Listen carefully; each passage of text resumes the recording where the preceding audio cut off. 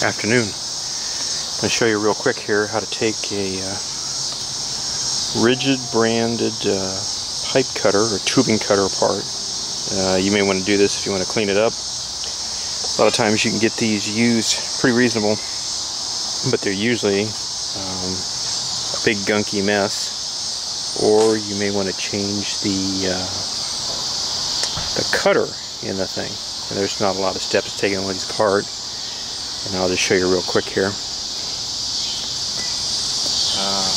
Disassemble that. You're going to need a punch and a small hammer. This is a little machinist hammer, and I'm using this little head off a sledgehammer. I'm going to use the hole in it. You could use a vise or a couple blocks of wood. On these particular tubing cutters, they've got these pins tapped in here, and on this side on the pin is kind of a little snap ring that holds it in. So it's not a lot of work to get one out. You may want to get another block of wood to hold it up. And all you do is just center that up there. Take your punch. You don't have to beat on these. You may want to put some lube on it. And just start tapping.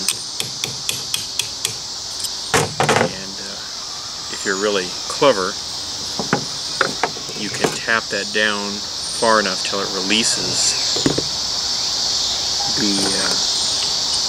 the cutter.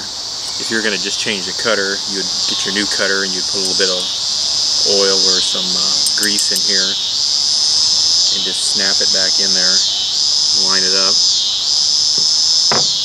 and you would go ahead, flip that over. These actually have a little flat ground on them that fits in there, so what you want to do is take your hammer, you start tapping it down, get the wheel line back up, and you can just keep tapping it till it starts to line up. And that would be all there was to it if you were going to change the cutter. Let's say you're going to take the thing apart and do a little more work on it. Go ahead and knock that pin completely out of there, set that off to the side.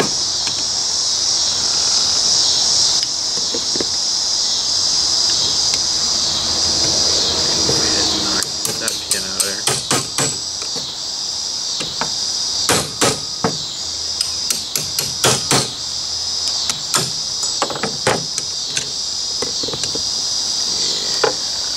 Go ahead. You just take that roller out the same way you took that cutter out. It just fits in there. And you can go ahead and knock that pin out.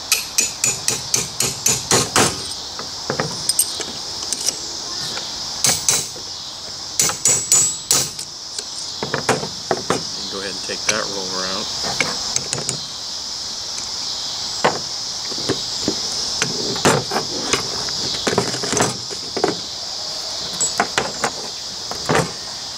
I'm going to take a look at all these pins, make sure they're not bent, and make sure. I'll show you this up close. Here's the little T-head that fits in that slot, and on here is a little baby snap ring. Make sure that is in place. Let me pause you here real quick. Okay, sorry about that. And like I said, you want to look at all three of those, make sure they're not bent. If you're ordering parts from Ridgid, you may want to order some of these ahead of time. They're not very expensive.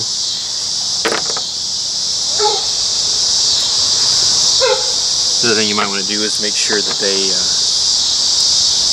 might want to test fit those in there. Make sure that they fit really well.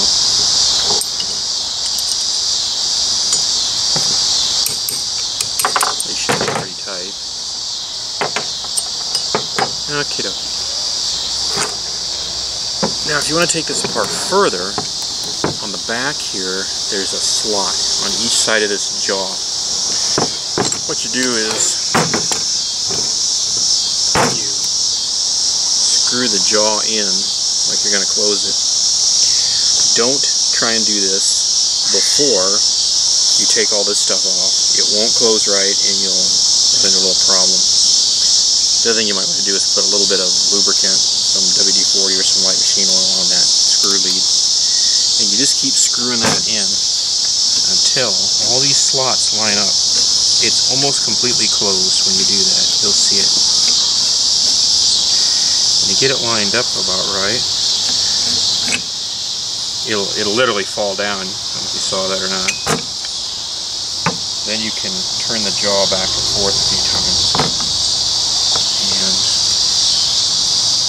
and it'll fall the rest of the way out.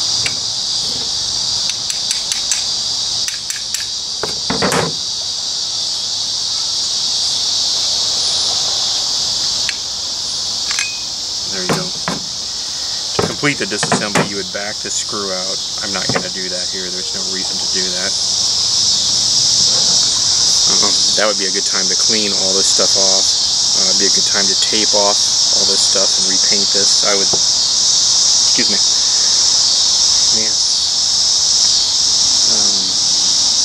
I would rough all that up with steel wool. You can soak all this in some kerosene or diesel fuel. Both of those are pretty inflammable. Don't smoke around it, be careful. And go ahead and clean all that up. Get a brush, clean all this up.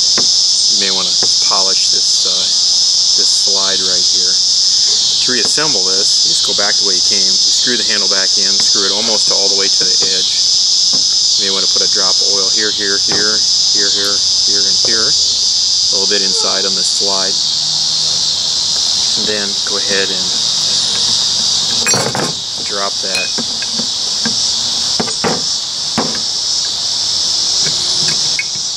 back into place. You may have to unscrew it a little bit. These things are pretty indestructible, and they've made them for quite a number of years. Okay. Excuse me. Once you get it lined up there, you want to hook this notch over this little place on the screw. You'll have to turn the screw in and out a few times to get it to line up. If you've lubricated that, it will help this process. At the same time, you want these jaws to go down over these little islands there. Okay, so it slid back on.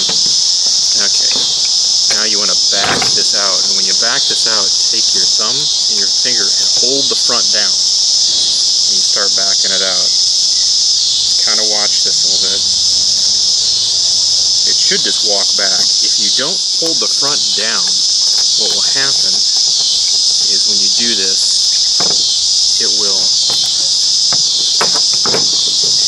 will try and twist on there like that, and you'll get in a bind, and it'll stop trying to pull back, and you could literally break the thing. So just go ahead and push that down,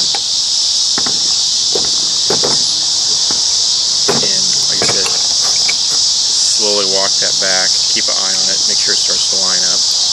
If you've lubricated all this stuff, you'll feel it line up. And you go ahead and open those jaws up a little bit. Try not to get too rough with these threads. As you open the jaws on this thing, these threads become more and more exposed. You'd be surprised how many of these I've seen over the years where these threads are really screwed up because the guys have abused them. Okay, so you're ready to put this back together. I put the wheels in first. You can do whatever you like. I put the back wheel in first. You can look down through there and line that up, and take your pin and just gently tap that back in there. Once it goes in, you'll feel it, and you can start lining it up. Again, there's a flat on there that lines up with this flat in here. When you get close, just slowly line it up, and it'll kind of walk its way in.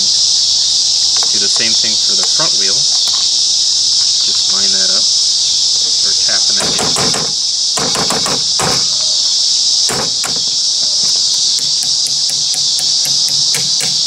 Get that one in. The reason I do the cutter last is there is a chance, let's say you've got this really opened up.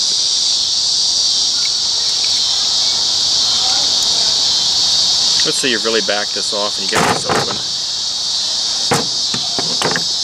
and you've decided to put this cutter in first.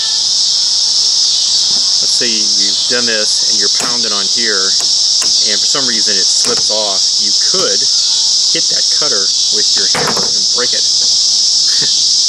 That's never been done before, trust me.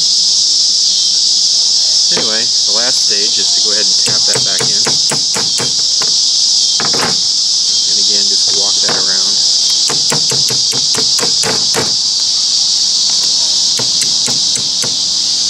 Here again, when you get close, just line that pin up. If you've lubricated all those pins, that thing will go back together pretty easy. What I always do too is, before I turn this loose, I just take my punch and check that, make sure those are really seated, and you're done. Go ahead and make a test cut, make sure it works. Like I said, a little lubrication on the shaft, on the screws, won't hurt anything. Police helicopters coming by to spy on me. That's okay. It's never happened before either.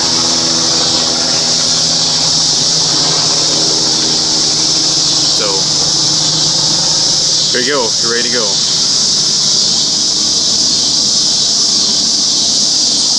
That's all there is to this. There's not a real lot to talk about. These Ridgid brand pipe cutters, and a lot of Ridgid branded stuff like their pipe wrenches and other tools are pretty well made. A lot of them have been around a long time. You may find one of these that's pretty old, and it's still a serviceable tool. I see these things all the time. A lot of times I clean them up and repaint them. A lot of times they sat and got all gunked up or rusted. You can get them, a hold of them relatively inexpensively. I'm sure a brand new one isn't cheap. Anyway, if you have a question or a comment, feel free to leave them. If you'd like to subscribe to my channel, that'd be great. And I'd like to thank all the people that send me an email every day. I've got more videos I've been working on some of the day-to-day things. This will probably help somebody, hopefully. If not, let me know and I'll get rid of it. So now the police helicopters went over the horizon, and those of you who are afraid of police helicopters have made a run for it. I'm going to bid you a good day. Take it easy.